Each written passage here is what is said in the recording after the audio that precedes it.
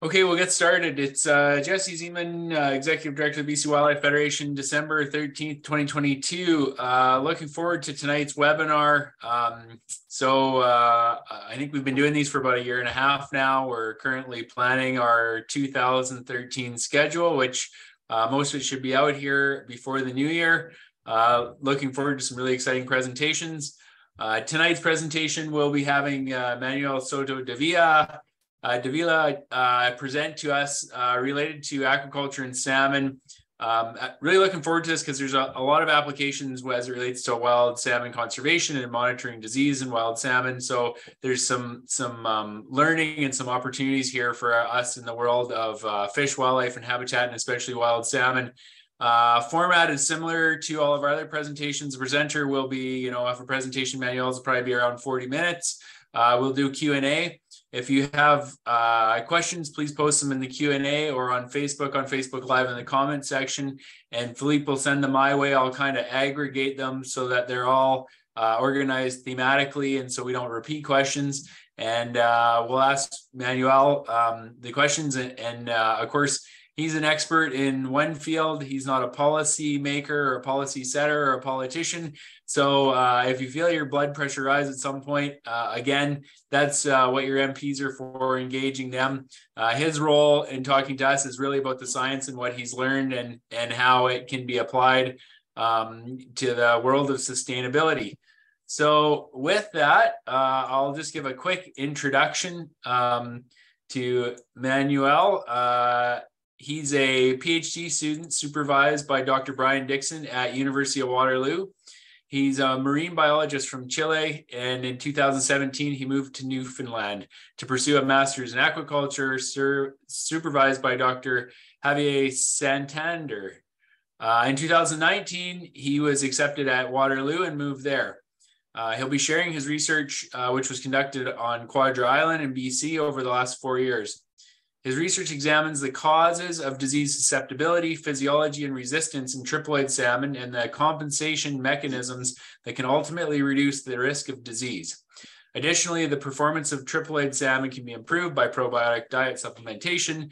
His work is focused on determining effects of probiotic supplementation on the immune system of triploid Chinook used in aquaculture to prevent high mortalities associated with marine pathogens such as Vibrio angularum, which is a relatively new one for us, not what we hear about all the time anyways. To date, the data collected by him and the research group involved in the triploid grant not only represents an important improvement in a species with a high potential for agriculture industry on the North Coast, Pacific Coast, but also provides some insights that can contribute to the conservation of this key species in the province of British Columbia. And of course, that's what we are really keen to hear about and to learn about. So with that, Manuel, if you want to share your presentation, we'll turn it over to you.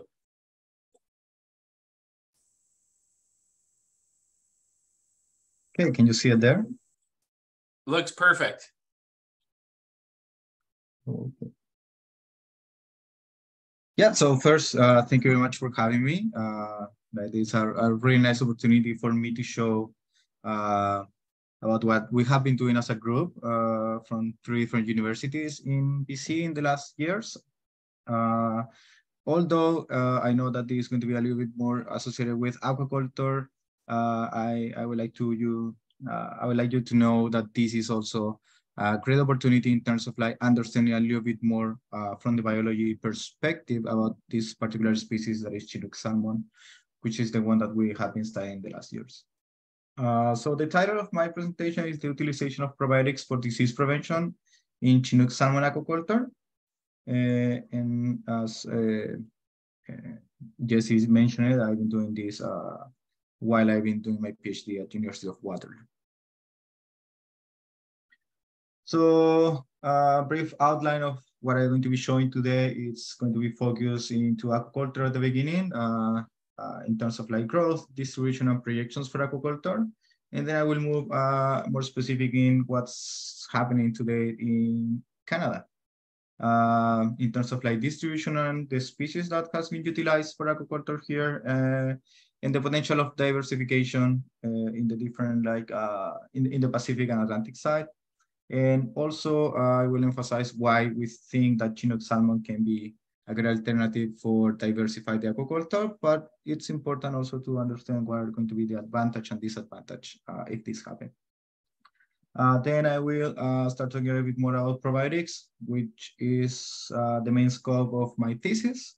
These are a great alternative to antibiotics. So again, I will present, I will show you a little bit about the definitions and the mode of like action for the probiotics. And then I will go briefly general, but show a little bit what are the results we have so far from our studies. And finally, the conclusions. So if you see here, like what features an aquaculture, aquaculture is one of the fastest growing food production sector in the world. And today it supplies around 50% of total fish available in the market for human consumption. If you see here in the figure, in light blue, you will see that this is representing the capture from fisheries in marine waters, while we see here in blue color that this is the lower contribution from fisheries that occurs in inland waters. Then on top, we have here the entire like aquaculture production, where in pink, you will see that this aquaculture is the one that occurs in marine waters. And in, let's say that this is red, this what is the contribution in aquaculture coming from inland waters. Out of this, and in terms of like the importance from, let's say, our side of the world, America, Europe, salmon has become one of the most successful fish species in aquaculture. And in Canada, especially, it's the main producer species in the world. So here, in terms of like how it's utilized the fish coming out of the aquaculture, well, mostly like out of like 178.8 million tons, sorry, 177.8 million tons, around 89% of that is actually going towards human consumption, while only around 11% goes towards the something that is non-food, that means like are not utilized for are utilized for non-food products, such as like fish meal and fish oil, which most of that actually goes into the aquaculture production. So here again, you see in green what is going into human consumption, and in blue what is going to non-food uses. Also, you see in this graph that global consumption of aquatic foods has increased at an average of around 3% sustainably since 1961. That's the red line going here. And to date, it's around the consumption of like different marine species from for humans, it's around 20.8 kilograms per capita. While if we see, oh, sorry. Now, if we see here in blue, we will see that the annual world population grows in around 1.6% during the same period. So this sorry, yeah, there we go. So this is mostly to show that actually what is actually increasing from this demand, it's mostly like the consumption instead of like that we see an increase in the population. If we focus in how to distribute the fisheries and aquaculture worldwide, it is very impressive to see that it's mostly dominated from Asia. So here at the top, and again, it's very impressive to see how much is coming actually from that side of the world. We will see that it's around 70% of the fisheries and aquaculture actually is occurring in Asian countries. So here at the top, we just have what's happening actually in China. And you will see that in the last decade, the fisheries represent a high amount of the total production, but also the species that are in the aquaculture of marine waters, and especially the fish that are produced in aquaculture of inland waters. This is mostly dominated for one species, which is common carp, which is very common in the aquaculture of China. And then in second place, we see again Asia, but in this case, we are excluding China. And again, it's very interesting. It's very, very important to see how actually it's in terms of like production in that side of the world. compared with the other different continents to date. So if we focus in what is important for us, we'll see that in the Americas, in the last decades, we represent around like 12% of the total fisheries and aquaculture. And here I would like to point out that just a little bit, actually, it's represented by the aquaculture production to date. We have a huge contribution coming from fisheries. So we, as you might know, there's a very important like fisheries in the Atlantic area of Canada, also on top of like, or in the north part of like the Pacific coast, especially in Alaska. Also, we have a lot of like fisheries in the coastal areas of Peru and Chile. So that contributes that fisheries are actually the most important source for this particular like graph. And in general, in the aquaculture and fisheries has seen an important increase in the last years. All of them are set by Europe. And you can see here that in the last decade it has seen an increase in the amount of like fish coming from fisheries, and that's why actually like has decreased its production in general. Now, what are the projections for 2030? So in the next 10 years, around 10 years, it's that total fisheries and aquaculture will expand. That is expected, and it's expected to be around a 14% growth relative to 2020.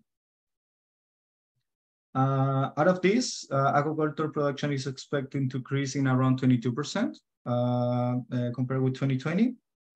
And importantly, obviously, what is expected to happen in Canada is that, well, in terms of like production, we're expecting to see around 18% of growth of the total production in the next 10 years, which aquaculture is expected to represent almost half of that increase that we will see by 2030. So again, that's why it's very important to focus in how that aquaculture is going to be for the following years.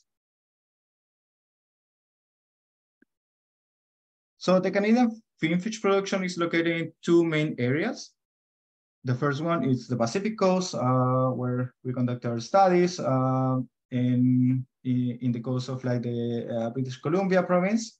And the other part of the aquaculture is actually focused and it's divided in different provinces, such as like the coast of New Brunswick, Nova Scotia, Prince Edward Island, Newfoundland, Labrador, coming very strong in the last years. And that accounts for almost the other half of the production in general in Canada. But you see here that most of the aquaculture is concentrated in British Columbia. Now, it's very important to mention, and this is the most recent that I was able to get, and this is from 2018, that this distribution can switch a little bit, especially because, well, still this year, around 30% of the total production of BC was shut down because of like the removal of the aquaculture in the Discovery Islands. So since that is almost a third of the total production of BC, it is expected probably that this distribution will change in the next reports. Now, what are the main species in Canadian aquaculture? Well, as you see here, it's mostly dominated by salmon. There are other species that you can see here in the graph, but it's again mostly dominated by salmon, which is again the main species in aquaculture here. Around 90% it's Atlantic salmon, while other species such as like rainbow trout are also like utilizing aquaculture of inland waters and contained conditions. But it's a very, very low contribution for other different species, like in this case, some Pacific species, such as like coho salmon and Chinook salmon. For the purpose of this, my thesis, and for this presentation, I will focus in Chinook salmon in all the studies that I will show and the different like topics that I will be talking after this. Now, a good question that I usually get is like if we really need aquaculture for Pacific salmons. Like it's already again happening with Atlantic salmon, but why will actually need aquaculture for Pacific salmon? And one of the questions might be associated that, well, Pacific salmon stocks are overfished currently. So in 2019, actually, were reported to be overfished. That's for different Pacific salmon species, such as like Chinook salmon, coho salmon, sockeye salmon, and chum salmon. So again, are threatened. So that's why aquaculture might be an interesting option to don't rely too much in the wild stocks. The declines of white salmon has the issue and negatively impact the fisheries, the entire industry, also the cultural heritage for indigenous tribes and other marine species that eat this different like Pacific salmon species, such as like killer whales or sea otters or other kind of species. And currently, and this is information obtained from the COSEWIC report, they have report that around 13 out of like 28 Chinook salmon populations in the BC area are enlisted as endangered or threatened. So that's very important to consider also in terms of like looking at potential aquaculture for this particular species. Let's say that we answered yes in terms of like that we need Pacific salmon aquaculture. Well, then is Chinook salmon a good alternative? Like Chinook salmon represents a low percentage of the Pacific salmon species. It's very valuable. I've been there like when people is trying to get, you know, this big Chinook salmon while fishing. So it's a price fish, and that and the fletch also like the fletch itself is really good. So this might be a good alternative to diversify the aquaculture. Also, it's a native species for BC. There's always like, you know, some advantages for having native species instead of like introduced species, such as like Atlantic salmon is for actually BC aquaculture. This, as I mentioned before, can help in terms of like conservation or recovery of wild stocks. If we remove some pressure of the demand from either like the people in general or restaurants or things like that, and we rely a little bit more in like Chinook salmon producing aquaculture, that will obviously like remove a little bit the impact that wild stocks are having. And also, as I mentioned too, the flesh quality, it's really good. And actually, this is coming a little bit from our industrial partner. They are getting around 50 to 75% cents per pound premium over the same price that has currently Atlantic salmon in the market. So they're getting a higher price for the same size of fish, or sorry, like the same weight of flesh. And one of the good things is that since this is a native species in BC, aquaculture needs to utilize triploid fish, and I will go more in detail about this particular topic in the following slides. But the good thing with this is that the scapies, if there's an escapees from the aquaculture, they will not be able to breathe and with the wild fish. And also utilizing triploids prevents sexual maturation, which I will emphasize or go more in detail in the next presentation, in the next slides. Now we see a lot of advantage from this one, but the question that I always had actually when I start my thesis and start like going to BC was like, why does production remain at a lower scale? I'm pretty sure like so far the aquaculture that I was working with was one of the only ones in the surrounding areas. And again, for a really, really nice fish with a very good quality, it's hard to understand why it's not taking the market instead of like an intrusive species of Atlantic salmon. And potential answers to this is like the first one in terms of escapees, that they're still having some concerns that the escapees can produce any like negative impact into the wild stocks.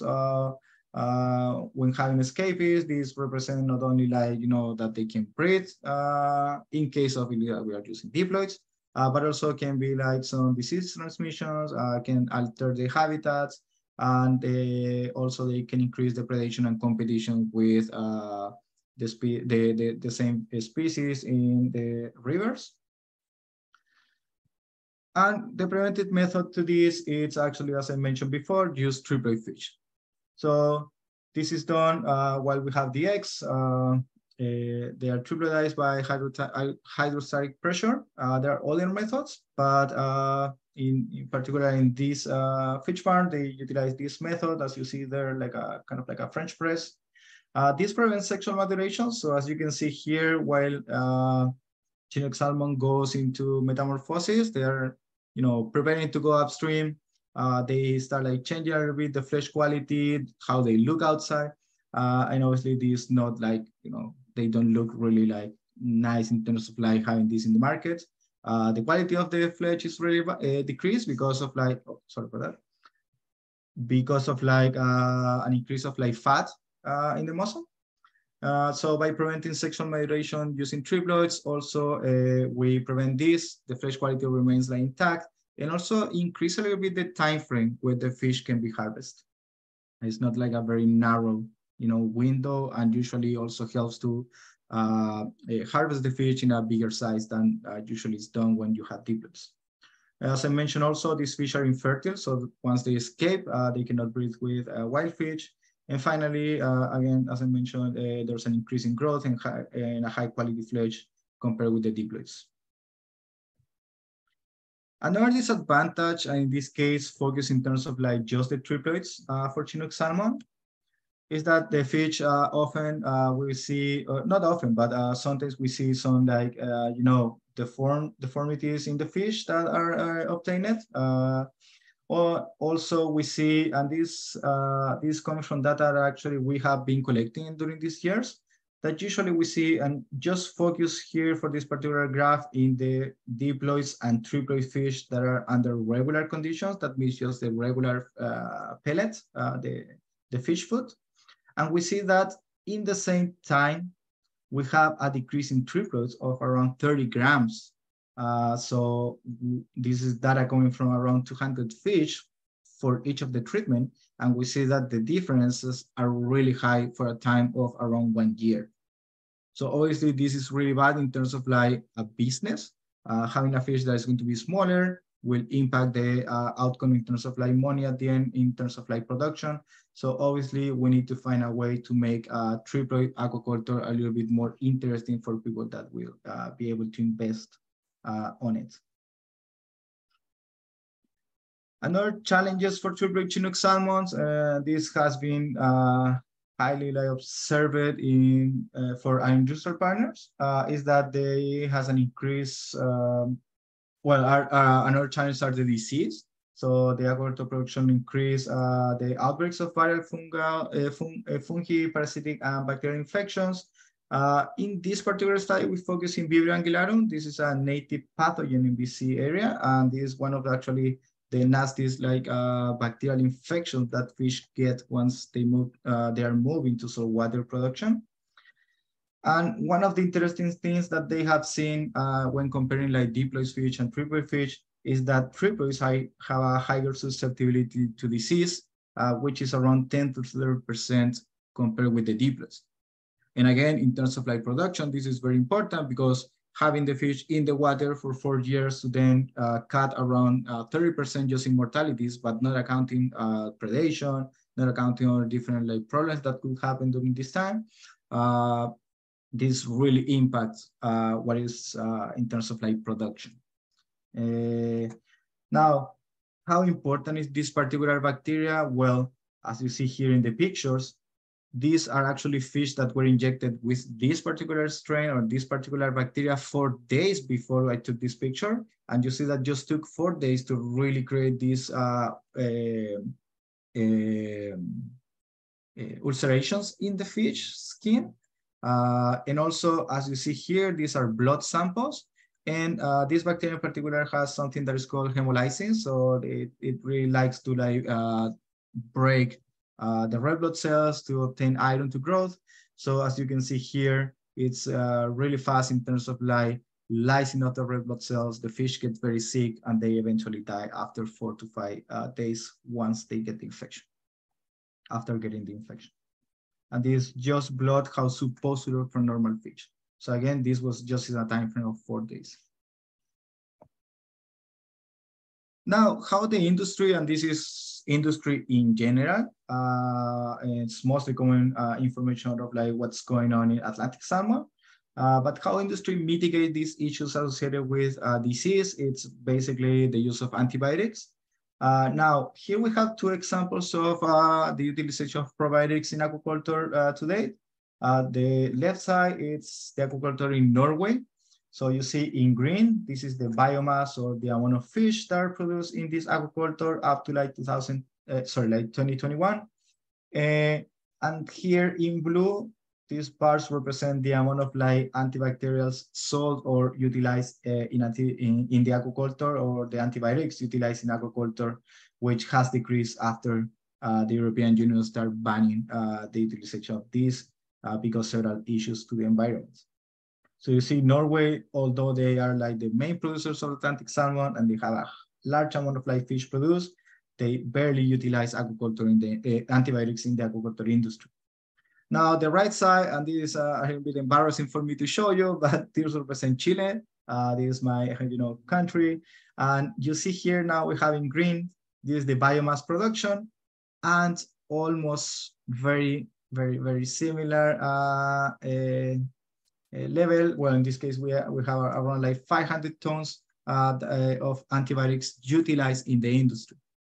So sorry for that. So if you compare the amount utilized by Norway and you compare the amount of antibiotics utilized for Chile, we have around like 500 more times in Chilean aquaculture to date. What is the issue with the use of antibiotics? First, they have been widely described. These are like antibiotic resistance. This not only affects the fish, but also this affects like the microbial communities at the bottoms of the net pens. And eventually, because of like large amount of antibiotic has been collected from the flesh that we consume, this eventually can impact our own health. So human consumption can be at risk by consuming fish coming from aquacultures with a large amount of like antibiotics utilized. Another method to be utilized in aquaculture are the vaccines. These are more effective. These are actually very effective against like common disease. But the issue is that their efficacy is variable when used in different regions for different species and for specific bacterial strains. In terms of like, and that's for bacterial infections, but for viruses, there are not really like good available treatments so far. They have not been like well developed so far, and they are not working really well for viruses. Now here in the picture, this is a brief example to understand how this works. Here we have that, let's say that we have a bacterial infection that is coming into the particular like aquaculture. There are different strains. So let's say that we have the red strain, the green, and the yellow strains. We have two available vaccines, one for the red one and one for the green. And the bacterial outbreak results to be the red strain. Now, let's say that we are in two different locations. One of the locations get the vaccine for the green strain. The other location gets the vaccine for the red strain. At the end of the day, this one that actually was infected by the red strains, the fish will not be able to fight against this because the vaccine was not efficient for this. Instead of compared with, like, for example, the other like area that actually the vaccine that was utilized was actually or matches with the strain that actually occurred in that particular area. So again, that's a little bit of like an example of when I mentioned that this is, or the effect of vaccines a little bit variable depending on like the location, the strains that are affecting actually in aquaculture, and this is very important to take into account. Now, what are the alternatives today to antibiotics and vaccines? And again, in terms of like thinking about like a more sustainable aquaculture, this actually what has been like utilized in the last decade are called immunostimulants and functional feed ingredients. These are non-toxic, so that's again a good thing for aquaculture. They are non-polluting and are efficient biological agents.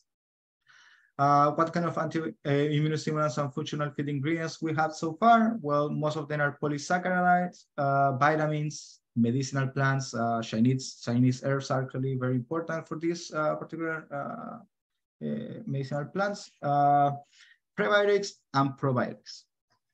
How they work? Well, they're supplemented into the fish. They reach the gut. Once they reach the gut, in terms of like, I will focus mostly on probiotics, they can improve, they can stimulate different mechanisms associated with the immune response, with the fish health, and improve, obviously, at the end, the homeostasis. And as I mentioned, growth, stress tolerance, and enhance of non-specific mechanisms has been widely described when utilizing these different immune stimulants and functional feed ingredients. For my particular thesis, we focus in probiotics.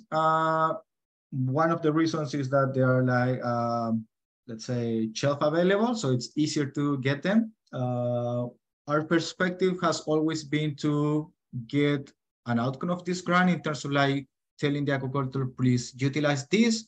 This will improve how you are doing the agriculture today. And for that, we need to find a balance because, again, having something that is available, but at the same time, is not expensive or don't make the production too expensive to really make, this particular product interesting to be utilized by the producers. And what are the probiotics? Well, these are a group of living microorganisms that provide health benefits to hosts when they are administered in appropriate amounts. I will talk a little bit more about like other variables that can take into account for this. And they can modulate, and this is more in detail, the microbial community, prevent bacterial disease, and release some repressive molecules to, again, counteract the effect of like different diseases that can be affecting a particular fish species. Now let's see this a little bit more like simple in terms of like how's the action of probiotics. Let's say that we provide a particular probiotic product here. This is the inside of the fish, inside the gut. Now the probiotic is going to reach the epithelia of the fish gut. They're going to help to maintain the epithelial integrity. Also, they are going to improve a little bit tight junction molecules and increase the mucus production. That is very important to fight against different pathogens. They will increase the immune modulation to prepare the fish in case of like potential like pathogen going into the system. They're going to also modulate the microbiota. They are going to interact with the bacteria that are already colonizing our the fish gut and improve how they are doing so far. And in terms of like direct effects against a particular pathogen, in this case, Vibrio anguillarum, they are direct antagonists because they compete for addition sites. So probiotics are bacteria or other kind of like species, can be yeast, can be some microalgae. So what they're going to do is like colonize the epithelia, making that the bacteria and the bacterial pathogen would not be able to adhere into the epithelia, so they compete by addition sites. At the same time, they compete by nutrients. So again, both are going to need them. So probiotics are hopefully win this one and improve the gut health. And finally, they are going to suppress some virulence genes that are going to be upregulated by the bacterial pathogen when it's going inside the fish. This will, in general, improve intestinal barrier function. And at the end, we expect better nutrition in the fish. And we're interested in see that there's an improvement in disease resistance and also in terms of the growth that is very important for us too. Now, current knowledge about probiotics, it's mostly coming from what has been done in terrestrial species. So we have human, pigs, chicken, and cow. And in terms of fish, most of the studies has focused in determining the effect of probiotics in these two species. The most important, of course, rainbow trout and Atlantic salmon. But there's, and to our knowledge, at least there's almost nothing associated with what happened in the interaction with probiotics and Chinook salmon to date. And that's what we're doing so far. So that's why the main objective of my thesis has been to determine if probiotic strains can be used to improve triploid Chinook salmon growth and immune response.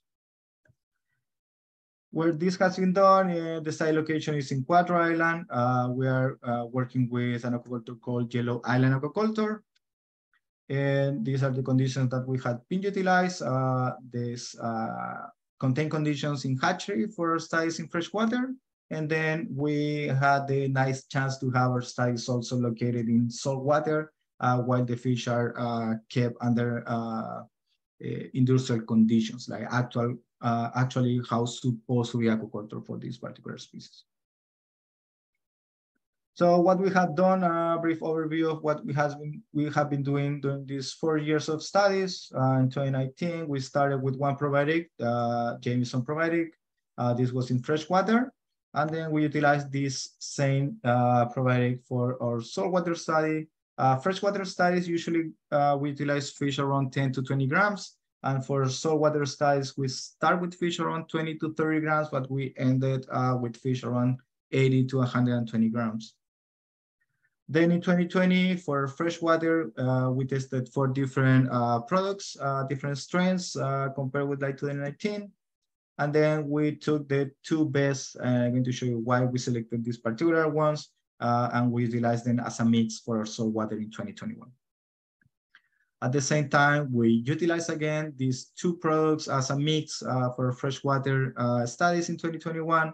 And finally, this year, during August, we utilize again this mix of probiotics for saltwater study. But in this case, we improve a little bit the coating, which is actually the compound that is utilized to encapsulate the fish pellet with the probiotic in a way that can be like provided to the fish in normal conditions and hopefully don't be lost in the environment, but reach the gut and provide the functions that we're expecting. So in 2019 study, this is the freshwater study. We tested this particular product. First, well, this was, again, as I mentioned, available in large amounts at lower price. In this case, we bought this actually in Costco. So again, large amounts in low price. That was one of the scopes we were looking to utilize. And also at the same time, this is a compound of like 13 different strains, bacterial strains. And that's why we're expecting to see that maybe some of them will have a synergetic effect in improving the aquaculture of this particular triploid Chinook salmon. Now, again, this was the first time going there. A lot of like learning process during this time, but it was a freshwater study. This was conducted in contained conditions in tanks. And in terms of growth, we didn't see major differences. I will focus in the last day because again, we would like to see the longer effect of probiotics while they're supplemented again for a long period of time. But the downside of this study was actually that if you can see here, the blue and the red are diploids and triploid fish actually that we just provide regular diets. And then in green and purple, we have the diploids and triploids that were supplemented with probiotics. What is the issue with this? Is that this is the survival of the fish after we infect them with this particular bacterial pathogen. So we're expecting that the survival was going to be higher with for fish that we supplemented the probiotic and not the opposite that we saw in this particular study. So this again wasn't expected. We're expecting to see that the probiotics will improve the survival of this fish. And again, as I mentioned, a lot of learning process and a lot of like details to change for the next study where we start like utilizing other different strains. Now, that was the freshwater study. Again, we're a little bit like upset, a little bit like, you know, disappointed about the outcome that we had for that particular summer research. But then we kept some fish for saltwater. The fish were already supplemented with this particular probiotic. So usually our studies run from 1 year to the next one in saltwater. We kept the fish under these probiotic conditions for around a year in saltwater, which actually helps to give a really nice track of what's going on with a particular supplementation.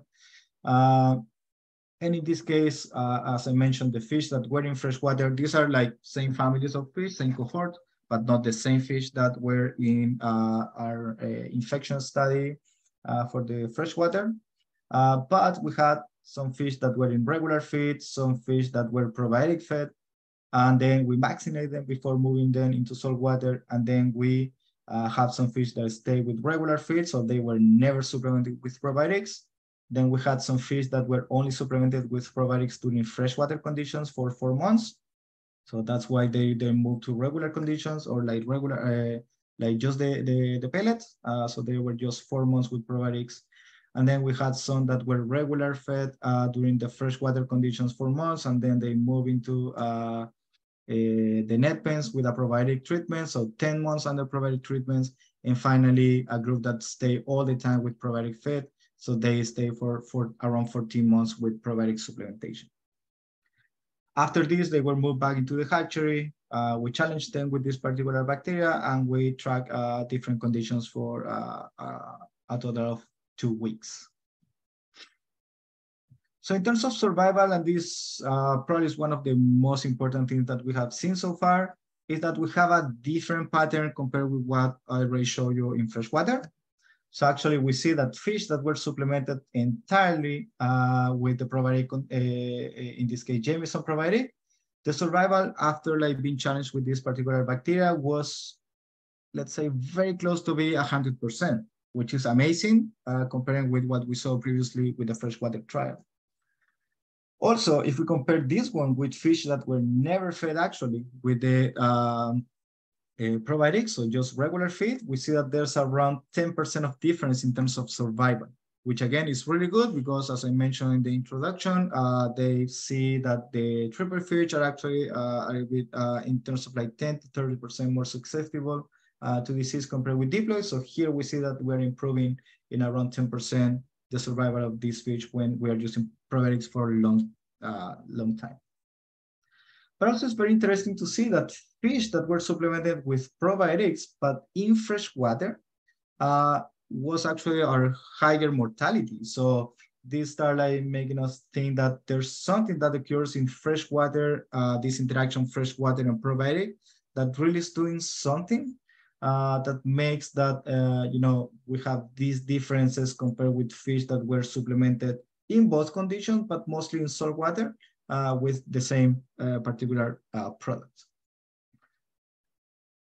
So these are promising results, but again, these are the first results we got, and there were a lot of improvements to do. So one of them were like the amount of bacteria we're using. So we're really like it to see that we push the fish in terms of like infection a little bit more to really see how high are these differences between supplemented and not supplemented. And also something that we actually changed for just the last year is the delivery method, which I will show you in the next slides.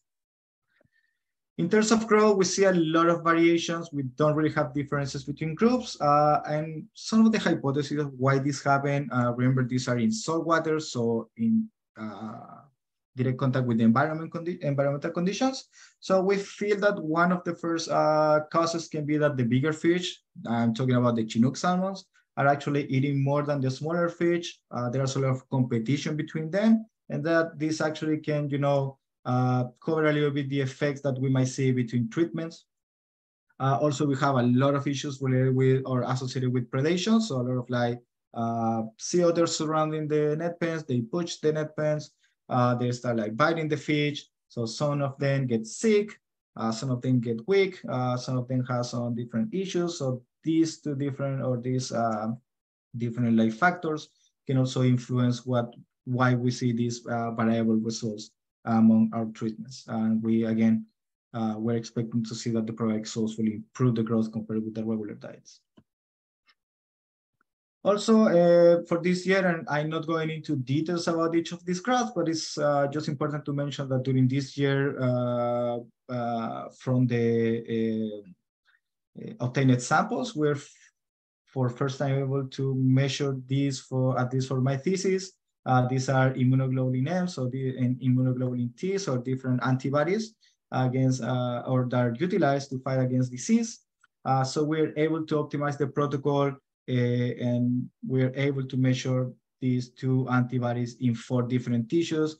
which again, not only represents a good thing for research in general, but also in this case, research in aquaculture, but also can be utilized for people working maybe in something more molecular for Chinook salmon in the wild stocks.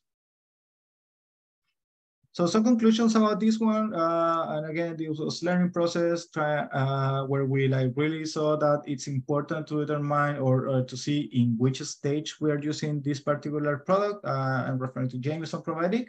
So it's not the same if we use this in freshwater than saltwater. So a lot of things to do in detail about this. Also time sensitive in terms of by using the products for a longer term. It seems to be that it's more important than using the product for lower time. And at the same time, it was very interesting to develop new methods and optimize some protocols to measure some additional things for this particular species, which is not easy all the time. So starting 2020, we evaluated another particular product. So in this case, it's called BioPower. This is an available product that is utilized in cattle production, in pigs, in chicken. Currently, it's not accepted for fish aquaculture in Canada, but actually it's a promising product to be utilized because actually at some point was the only product that was able that was approved to be utilized in European aquaculture, which again they have a really strong regulation. So saying that this was the only one seems to be that is because it's very important and can create some good effects what we're expecting to see also in our production. So we utilize this product. We collaborate with L'Allemand, which is pretty sure is in Quebec. Pretty sure they're in Montreal. We collaborate with them. They were very interested to see how were the effects of this particular product for salmon to hopefully get this approved for Canada. We did a study to evaluate the effect of this particular product in the fish. So we had some fish that were injected with this particular bacterial species and some fish that were not injected to really see the effect of this probiotic at gut level. So the scope of this particular trial was to determine if this product first was harmful to the fish, beside any other variable like ploidies, infections. It was mostly to determine if there was any negative effect associated with just utilizing this product by itself. So because of that, it was very important to start each of the treatments with very similar weights. So you see here we had fish around 8 grams because all the different things associated with growth, associated with potential inflammation created by the presence of this probiotic, we really need to have this without any other factors that can produce, for example, some kind of inflammation, as we usually use something that are pig tags in our fish to keep track of independent fish, and we really didn't want to utilize that for this particular study. So in terms of weight and length, we tracked this for 10 weeks. That's a really nice time to see if there's any effect associated with this probiotic in terms of growth. And we didn't see differences associated with the diets. We don't have differences even if this is like a regular diet or probiotic supplementation.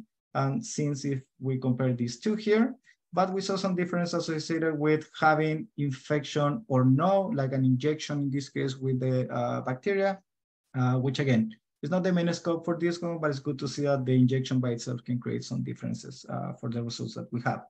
But just in terms of seeing some differences associated with the supplementation of this, we didn't see any related to this product. Now, also this study helped a lot, and I'm not going into details with each of these graphs. These are gene expression of different molecules or different proteins that are in the gut, in the interaction of cells from the gut. But we utilized this particular study to really first get this or get the measurements of these particular genes in this species, which is really hard. There are very few studies actually associated to these genes that again shows a lot about how is the integrity of the epithelium in the gut. And there are just a few studies actually done in actually in Atlantic salmon. So this was the first time that we are developing these kind of genes for Chinook salmon. And as I mentioned before, for the previous trial, this actually increased a lot the different molecular tools that can be utilized not only for aquaculture of Chinook salmon, but also for some biological effects that could happen in the wild stocks. In terms of histology also, we took some samples. So we are trying to determine with the histology, like see more in detail if there's any kind of inflammation associated with the utilization of probiotics or no. And same with the previous one, this not only helps to us to see that, but also creates a very, very nice baseline to compare what we have here with other studies that can be conducted in natural environments. And also this year, we tested other different kind of products. So we tested 4 other different like products as you see here. One of them being the one that I already showed to you. And we see here that actually these 2 different strains or different products like SID14 and pedicles were the best ones in terms of survival. If we compare with here the regular fed fish, which are in orange. So here we're lucky, or we're really happy to see differential effects compared with what we saw in 2019. So actually, this was the first time we really had, some options to be utilized for further studies. Now in 2021, 2022 studies, we have been doing some more specific characterizations of different biological things that we like to measure in this particular fish species. And we're going a little bit more in detail into what's going on directly in the gut. Like we need to remember that once we get the probiotic in the fish, or even if we utilize probiotics, for example, the effects are going to be produced at gut level. So that's why we are trying to go a little bit more in detail of like describing what's going on directly there. So as I mentioned before, we utilize this probiotic mix, which was one of the promising so far that we got for out of like this brand. So in the saltwater trial in 2021, we utilized this mix. We had the fish out there supplemented between 6 to 8 months, and we observed something that wasn't expected. As you see here, first we see that the diploid fish under the same conditions, and this is weight and length, were actually the diploids bigger compared with the triplets. And then if we compare the diploids against the triplets in the other condition, in this case, supplemented with probiotics, we have the same issue. All the time, the diploids, as we already saw before, are bigger compared with the triplets. This is coming from a really nice number of fish that we sampled this time. So we are pretty confident that this was the trend of this particular study. And then we also did with the fish after infection trial, and we found the same, that all the time diploids, in this case, if we combine both different treatments here, are way bigger than the triplets. And as I mentioned before, that's a little bit like, bad in terms of like aquaculture production, because we would like to see that the triplets actually that are potentially be utilized for aquaculture here will be like similar size or even a little bit bigger to really make this aquaculture production interesting. Now, what was one of the issues we had this, and usually we have the limitations in terms of space. Like again, people from Yellow Island Aquaculture is really nice in terms of like providing some net pens for our studies, but it's not that we can use a lot too. So we just had 4 different net pens in duplicates, but the issue was that in the net pens we had mixed fish, diploids, and triplets. It has been observed from different people in our grants that the behavior from diploids are different from triplets. So diploids seems to be more aggressive. They seems to be they seems to stay at the surface while they're feeding, compared with triplets that are a little bit more shy fish that waits at the bottom until the pellets start going down, and then they start eating. So usually they have seen that the diploids actually are going to dominate an environment where they are. In this case, the net pens are going to start eating more compared with the triplets. So the issue with this is that actually we are not able to see potentially the effects associated with the probiotics itself, but we're probably getting here an effect associated with ploidies. So because of this, the experimental design for 2020 contemplate this issue, and we divide the treatments by ploidies. So we had like a net pen that were like triploids for regular treatment, and then we had diploids here, triploids for probiotic, and diploids for probiotics. Also, if you remember the slides from 2019, we improved also the method that we're utilizing for infection, because these are more, it's not like natural, like a natural way to get infection, but it's the closest we can go into like having some more natural effects once we are injecting the fish. So in this case, this is called oral gavage. It's a needle with a syringe that the needle has this kind of like little ball at the top, sorry, at the tip, and then once it's going inside and we infect them with the bacteria, it's actually not create any, issues at the gut or the digestive tract. That can be a cut or something that will impact, obviously, the process of infection.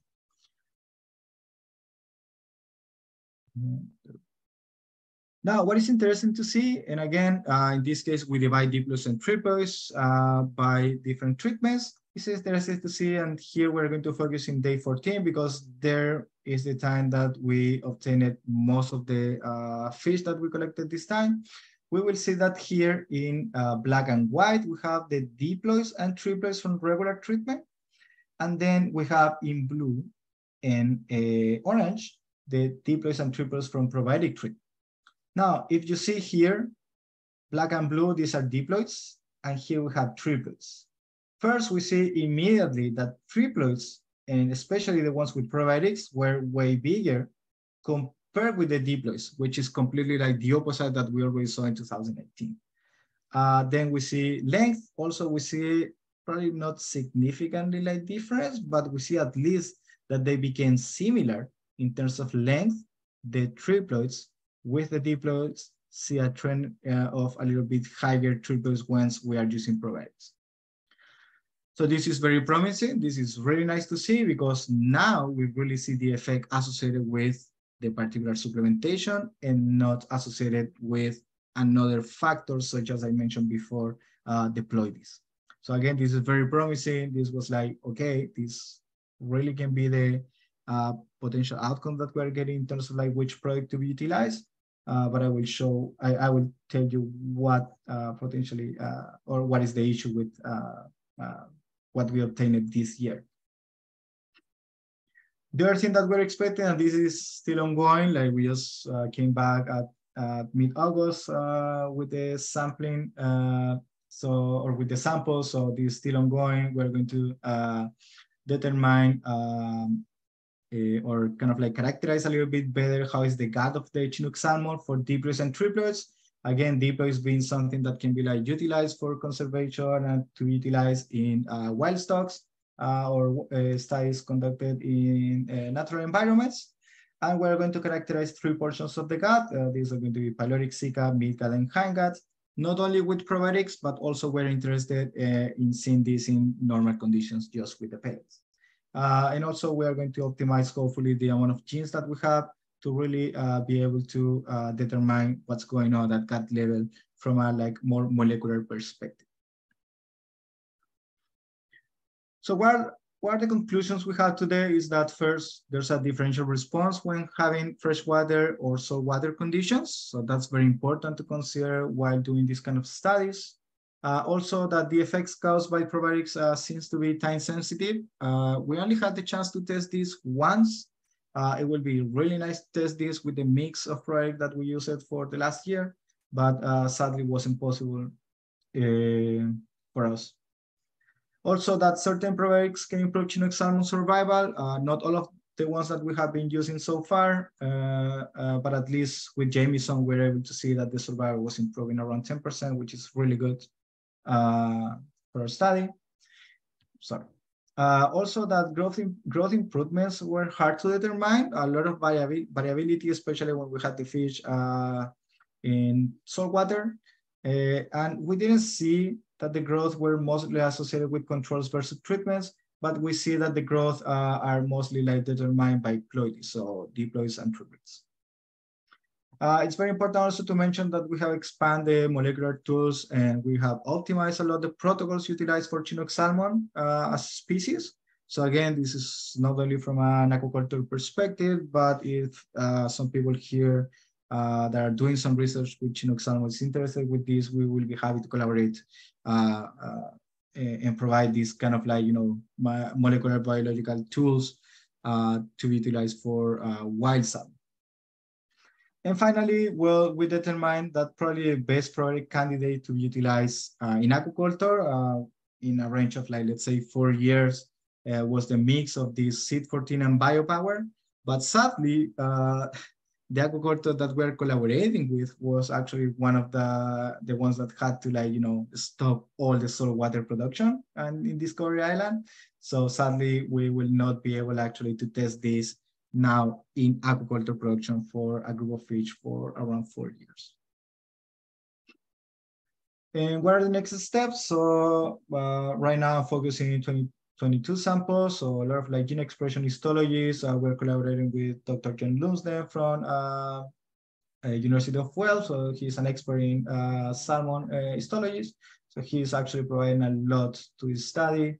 And then we are trying to make these histologies not only like, evaluating this in different portions of the gut, but also determine the difference between ploidies. We're trying to increase the gut-related genes that we have.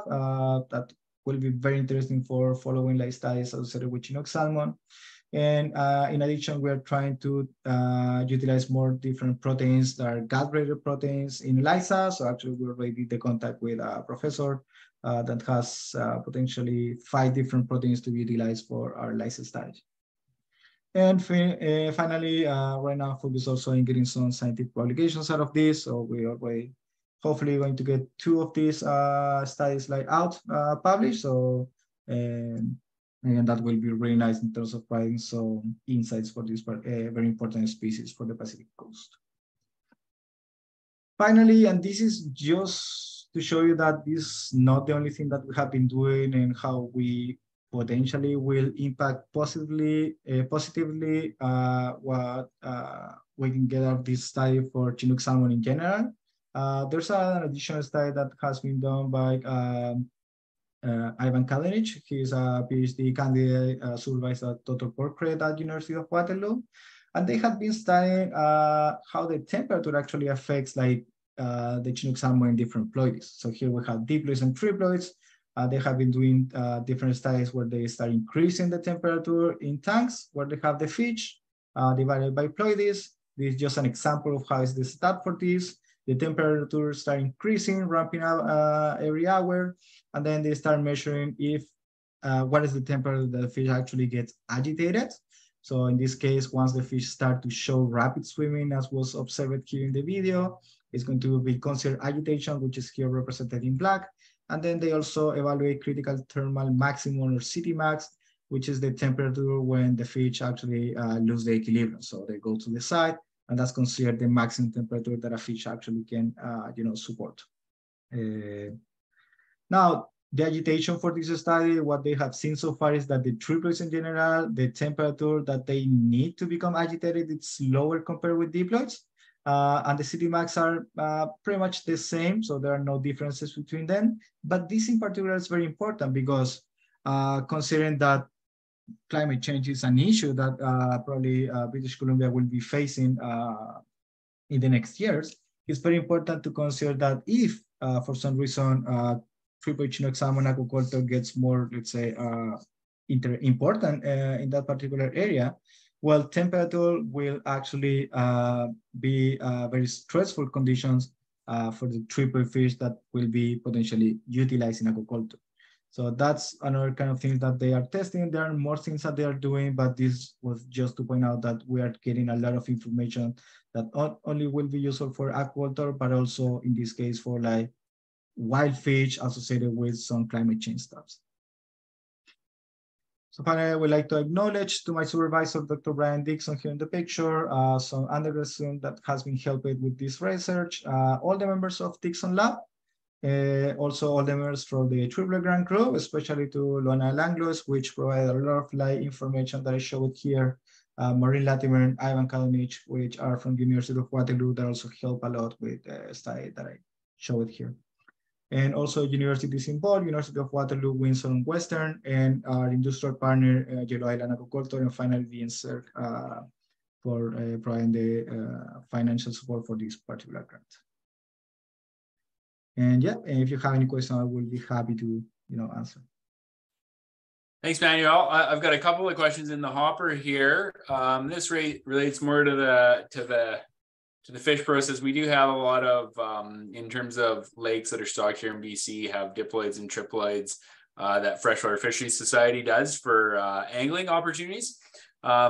This question is the process of inducing triploids foolproof? In the sense, do you get some fish that are still able to reproduce? Yeah, actually, that has been tested by an industrial partner. Like triploidization is not 100% successful. Often you see something that are called chimeras. Now it's hard to determine because to really do that, you need to go into more molecular level. Usually what we have, or what one of our partners do, or one of people involved in this research do, is to test ploidy per tissue, not only just one part of the fish, but each of the tissue, like head, kidney, liver, muscle, because in the same fish you can have some tissues that remain like diploids, other ones that moves into like triploids. So actually, like chimeras, it's something very important to consider. It's not 100% successful method, but they have been doing some studies where they seen that around, I'm pretty sure 98, 99% success has been observed. So yeah, but that's very important to consider. Now, in terms of amount, it's minimum, but still something that has to be considered while getting this in terms of aquaculture. Okay, thanks. And you did kind of touch on this, but someone asked, are these triploid fish both male and female, or are they all female? These are female. Yeah, these are female. Yeah. Okay. So that's one of the nice things in terms of aquaculture, because female, the male, in terms of like metamorphosis is much more important. So there's a higher decrease in the flesh quality, and that's why like having females. Usually also like the size of the fish is a little bit bigger, so that's why female is a good option. Awesome. Are there any other questions out there? I'm not sure if there are. Here we go. Yeah, Manuel, I just want to say thanks for taking the time. I'm sure it's quite late where you are now. I'm guessing really late. We really appreciate it, and especially as it relates to wild salmon conservation and the future agriculture. Obviously, we have members that are really keen on moving to land-based transition. So hopefully, as the research continues to ramp up, we can find ways to help keep our wild fish safe and have a safe industry where everybody can kind of do their thing and we can restore some wild salmon. So, it looks like we might have one more here. No, just some thanks from the people who were attending. So really appreciate your time. Thanks again. Thanks everyone for tuning in tonight. And we will see you probably in January. Yeah, thank you very much for having me again. And again, like as I mentioned there, I know that there's a lot of focus in terms of aquaculture, but the opportunity for doing a better aquaculture, I feel that's very important to consider too. Absolutely. Absolutely. That's great. Thank you very much. And best of luck in your defense.